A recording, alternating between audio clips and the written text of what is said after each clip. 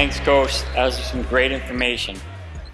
I'm going to speak to terminology in regards to positions on the court and also just in general. A lot of times you'll hear coaches say, throw out a term, and it needs to be clear amongst your team that everyone knows what that means. Different coaches have different terminology. Some people always use the word pick, and other coaches use the word screen. Low post, sometimes referred to as low blocks. You have positions of short corner, corner, wing, point, elbow is the terminology used, and it's just really important to get on the same page whether you use different words or not in the lower levels in your freshman and JV programs, that you're on the same page and at least know exactly what coaches are referring to and your players understand the terminology that you're using.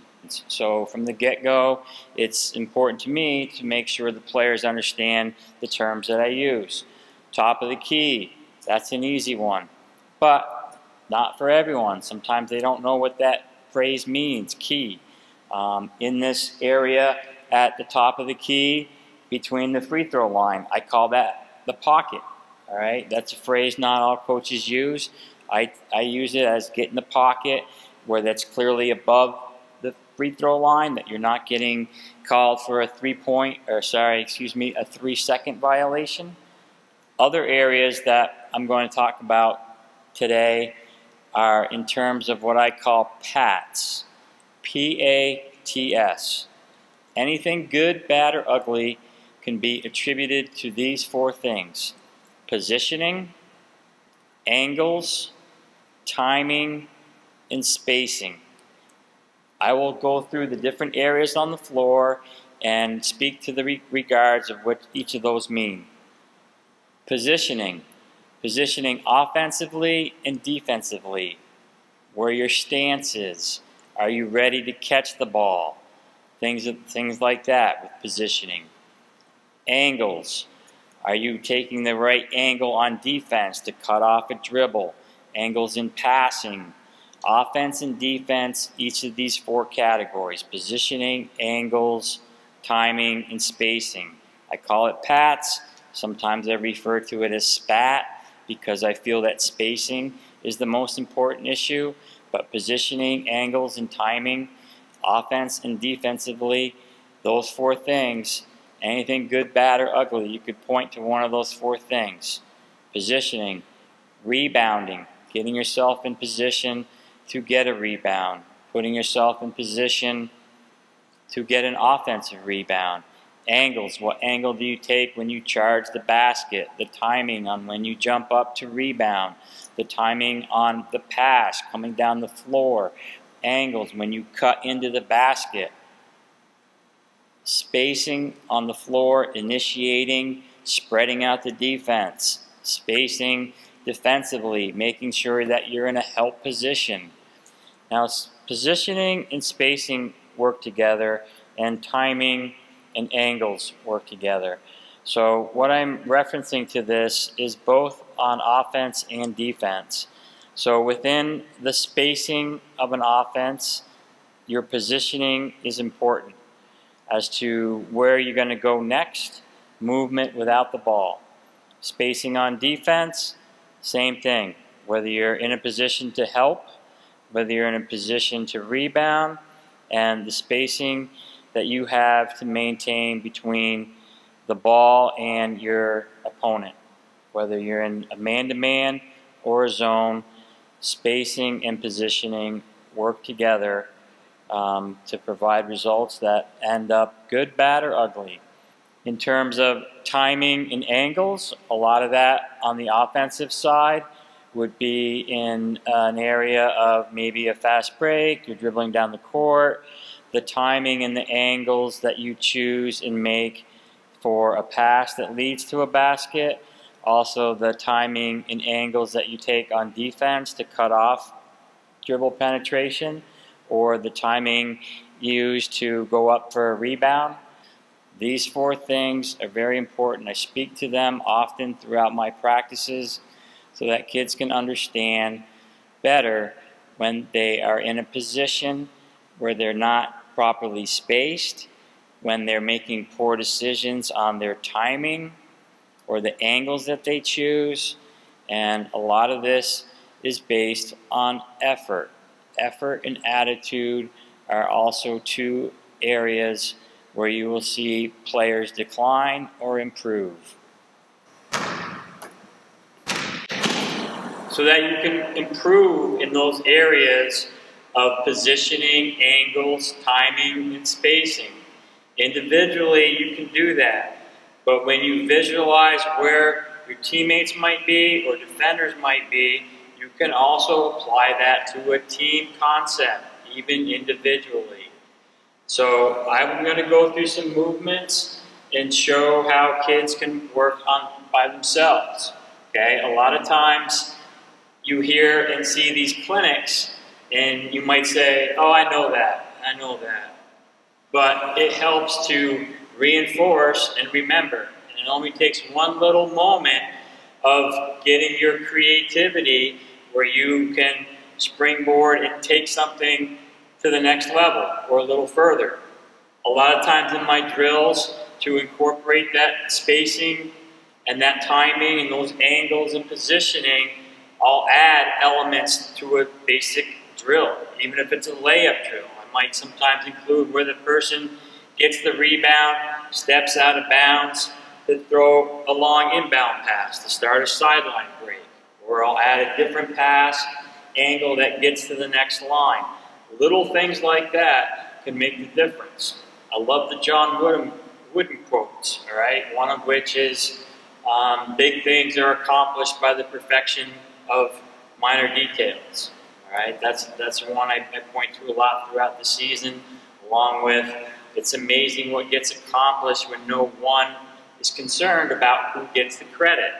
A lot of times the difference in a season can simply be the chemistry of the players. You might have the skills within the players, but if you don't have that chemistry to do what it takes to win collectively, you can have some seasons that aren't as successful as other seasons with maybe even less skilled players, but you have that bond of players and you have that locker room that can contribute to a winning season. So some of these things that I'm going to demonstrate are things that I did as a younger player, okay? Granted, 35 years and 35 pounds ago, I was a lot quicker than I am today. And I definitely subscribe to that. My mind writes checks that my body can't cash. So it's taken a couple of years for me to accept that I've fully lost a step of quickness when I start to compete and go up against my current players. So one area to improve quickly is to focus on your pivot foot. So when you take the ball out of the hoop, to throw the ball out to yourself and gather it and work on the pivot foots. There's basically 2 for each foot. So you have a forward pivot, and you can just think of that as moving forward. So you catch the ball and you're going forward, okay? Reverse pivot, rear pivot. It's as simple as saying your rear goes first. So on reverse pivot, here, reverse pivot, okay? You can use that to seal a defender. So if you catch the ball and you feel the defender on one side, you can pin him in towards the lane, okay, and take your layup this way with a reverse pivot. Right? Forward pivot, you're less likely to have the ball stripped. All right? Then you go into things like rip throughs. There's so many things that I might forget to talk about that coaches will say, oh, you forgot this, you forgot that. So hopefully some of these other presentations that you'll see will fill in those gaps. But remember, sometimes the terminology is not always the same. All right? So one of those areas very easy is just to throw the ball out. I always suggest, like when my kids catch the ball on a jump stop. Why is that? Very simply, if you catch the ball on a jump stop, either foot can become your pivot foot. And you have a huge advantage that way because the defender has a lot more room to cover when you can pick up this foot and go this way, right? Or you can pick up this foot and go that way. Whereas if you catch and you already established your pivot foot, that defender can then dictate and tell you where he wants you to go by overplaying one side or the other. And again, that's positioning within the spacing for angles and timing. When you cut someone off the dribble, or how you position yourself to make a pass to your teammate. Again, you as a coach, other coaches might explain that differently. It's just being on the same page for grasping the concept of what is trying to be put forward in that. Right? So you get the ball out of the rim, throw the ball out, jump stop, 2 feet, pivot one way or the other. Taking it to the next level is catching it and getting in a position where you gain the advantage against the defender. So a lot of times, simply that means a step back, if you will. So I can catch the ball there, but I'm going to pivot and end up over there to attack the rim to the left side. So the way that looks like is I go out, I reach it, and then I have that action. May or may not be a travel, but let's be honest. In high school basketball, I think the goal is to more closely represent and be reflective of maybe the college game than the NBA. Just on a pure entertainment value and the one-on-one. One of my pet peeves is the carry, and you got the Euro step now, and you got the step backs, where it's very hard to discern the travel call, and they travel. So, and they don't get called. But in high school, it gets called. A lot of times, I'll use terminology that might not be the same. I also might forget little minor details that are actually huge details. So remember, the perfection of minor details is what creates big results. All right, so one of those is that I hadn't really gone over rip through when you bring the ball. You don't want to catch the ball just right in the breadbasket here, as they say, and put it for a defender to strip the ball. So on that pivot, you might rip through, and ideally low, because it's harder for a defender to reach down like that than it is to go up or across. All right? And everything I talk about, as coaches know, the frustrating part is to just focus on one thing, because there's so much more that goes into something. So when you talk about rip-throughs offensively, then you want to also balance that out, and from a defensive aspect, put yourself in a position. The biggest thing you hear is hands up, hands out, hands wide, you know, not reaching, all that stuff. So a lot of times with these presentations, there'll be gaps that are missed. So hopefully these other presentations that we're putting together will fill some of those gaps. So individual improvement reflective of a team setting. That visualization of a defender, of where your teammates might be when you work out by yourself. You take a shot, throw the ball out, with a backspin, or maybe even down on the ground where you practice jump stopping over the ball. You want to pop, protect it, usually, you know, chin it. You hear that on the reboundings, chin it. Again, a lot of different terminology that's thrown around. And that's why I enjoy watching all these different coaches explain how they do drills and team concepts and plays, whatever it might be, and you just pick up and gain so much knowledge. But it's also good to just do a few things really well.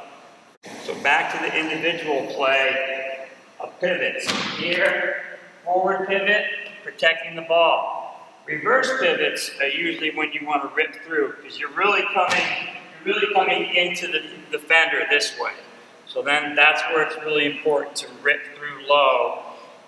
And then you get into jab steps, all right? You have jab short, jab long, all right? If you jab short and the defender doesn't move, then you jab long and put the ball out in front. So that's an angle and spacing. A lot of times kids just dribble right at their body, and they're not gaining an advantage, and the defender can stay right with them. So practice these things on your own to get better. Think about it, concentrate, do things differently. Don't get caught in the routine of doing the same thing. Talk about creating good habits and not maintaining or keeping bad habits. All right, so on the rip through, then you can have jab step short, jab step long, get the ball out in front, and then you're going into different dribbling moves there. You either continue, you can push the ball out in front to come to a jump stop for a shot, and you got finishes at the basket, you got pivots to the basket. All right, so if the basket is right here, for example, since I'm not at the basket right now for the camera position, all right, you can leave this foot here.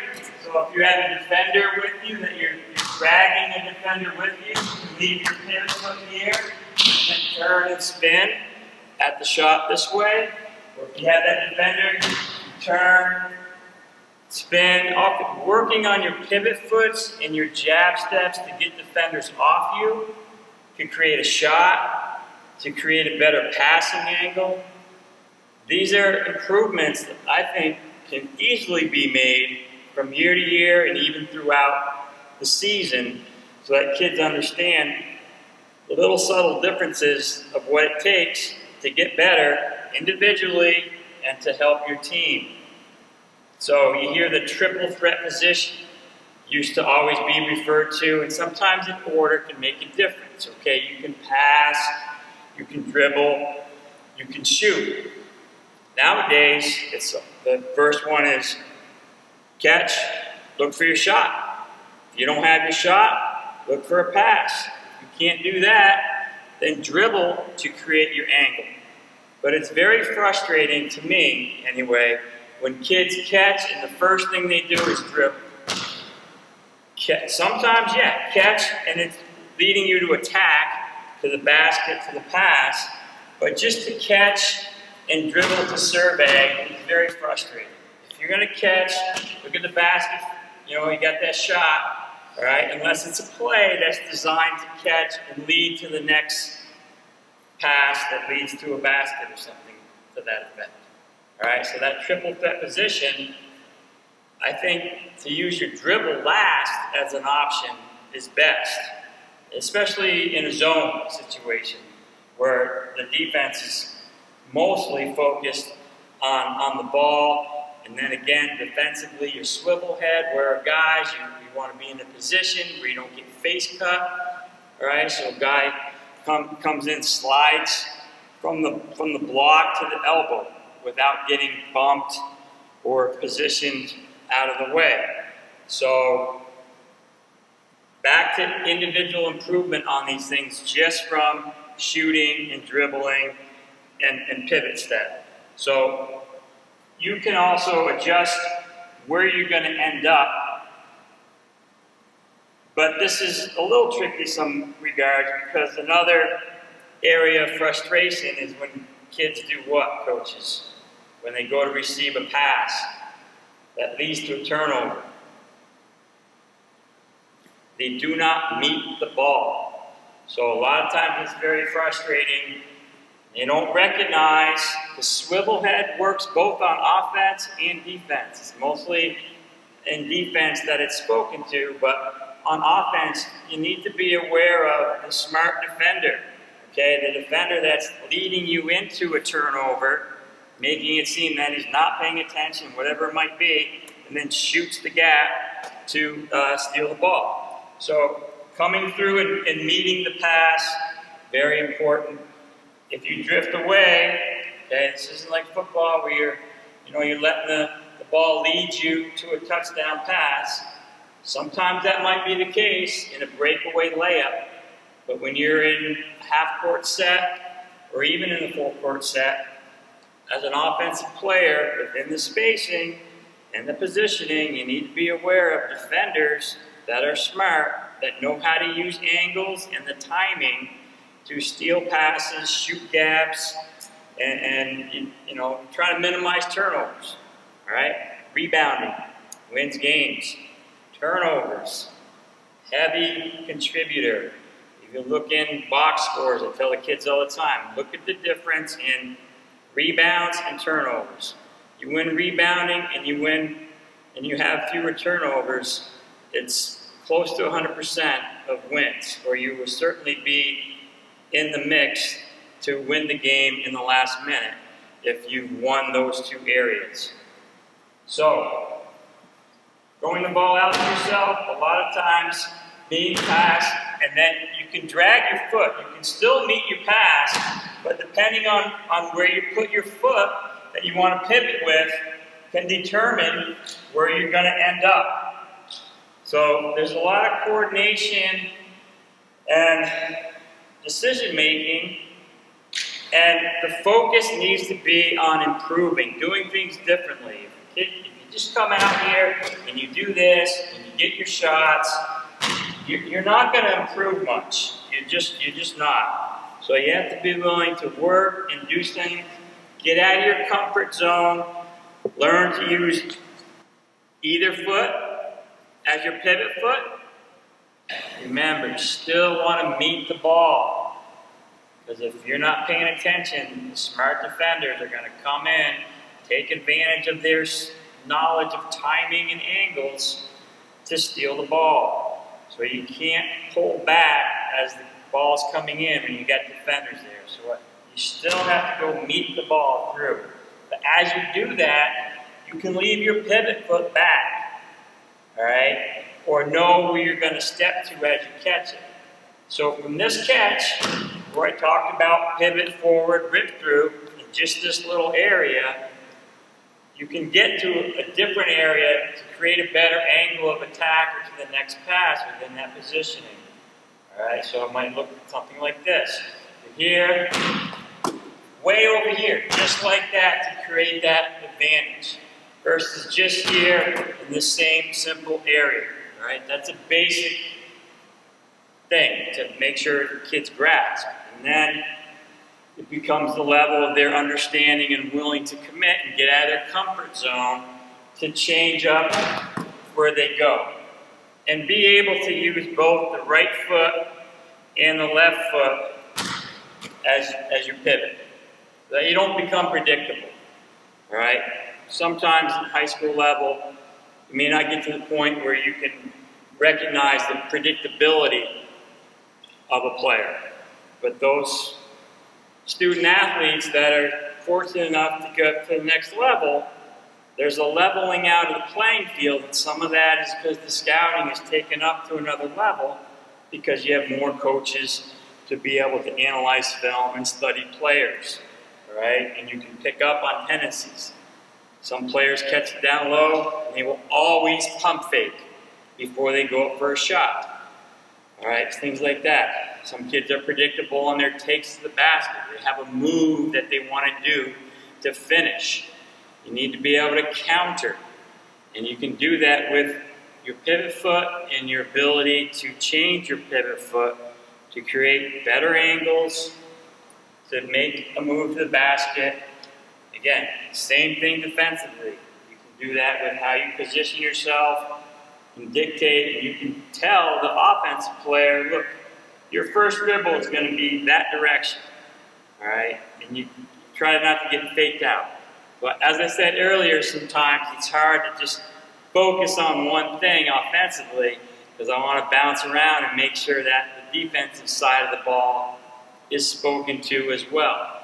And that's probably the hardest thing early on in the season, is to just get those things down where you're not forgetting different things that you want to cover.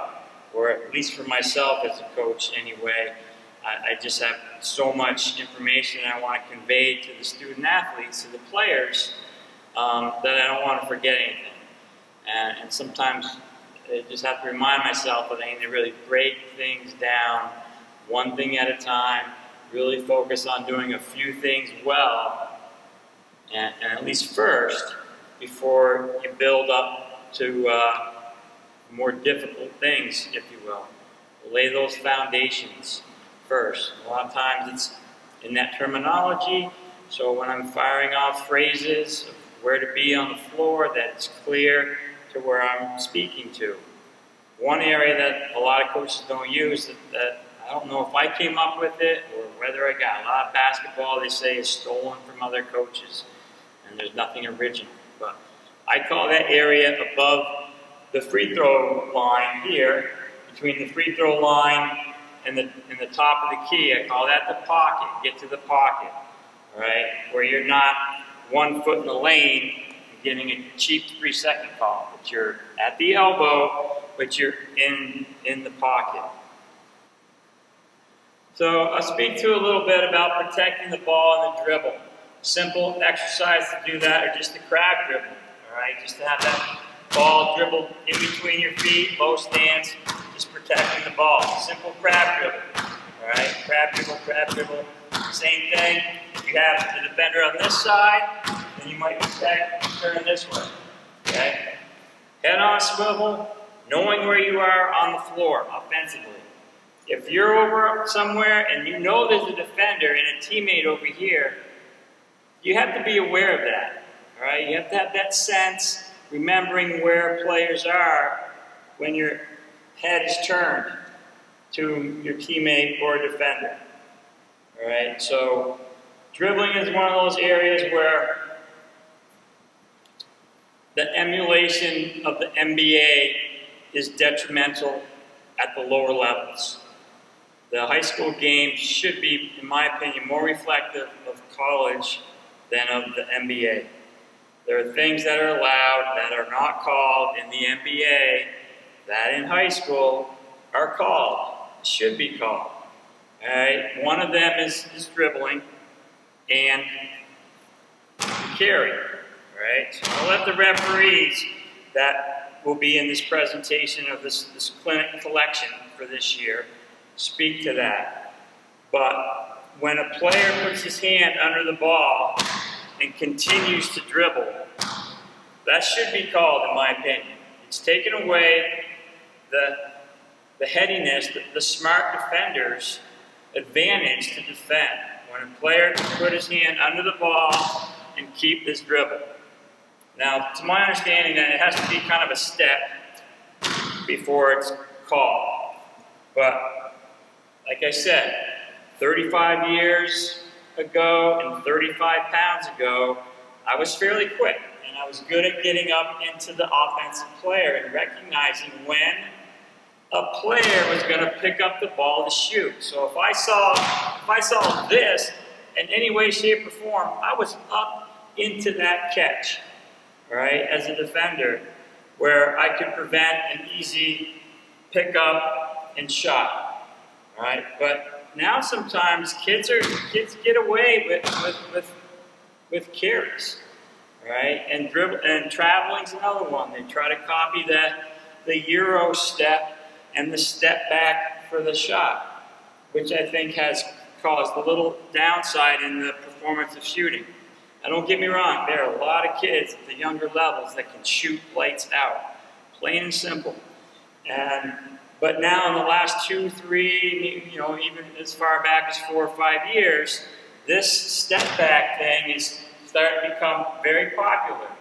Some kids can do it, some kids cannot. But if you practice it, then you can get better at it. But some kids just think they can come in the gym, do this, and get the same result as a regular shot. That's not always the case. The shot ends up being flatter, it doesn't have the same arc, okay, and you're more likely to have a greater chance to get called for a travel. And you also have a more chance of getting stuck in a position that you can't make the pass and you picked up your dribble and you're out of position and you get smothered by the defender and ultimately can lead to a turnover. Individual play workouts to get better. Just throwing the ball out yourself, working on your pivots, and then your movements after the catch. Your jab step short, jab long, okay, protecting the ball, rip throughs, dribble, protecting the ball, head on a swivel so you see your teammates, being aware of where the defenders are, visualizing defenders on the angles and positionings that they are within the spacing, and then where your teammates might be, and how you would create an angle to make a good pass. You're not always going to have this pass. You're not always going to have this pass. You might have to step and wrap around a bounce pass, okay? And to be able to do that to your strong hand and to your weak hand, those are the things that you can improve in the off season. So having a schedule and writing out your practice plan is so important to do, to keep track of what you've done and what you want to do as the season goes on. But other coaches will speak to that in some of the presentations that you'll see here in this collection. So it's kind of an online clinic of different topics for this year to kind of in place of our in-person clinic that the BBCA hosts every year.